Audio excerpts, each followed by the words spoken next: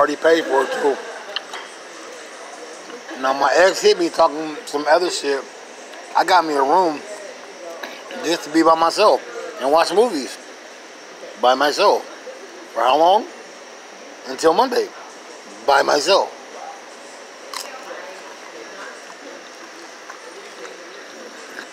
She paid for a night. I ain't gonna lie. One night.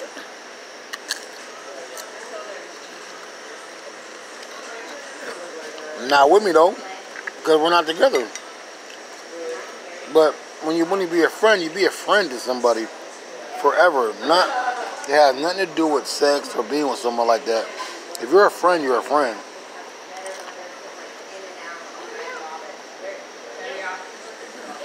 I don't need to act a certain way to make somebody happy.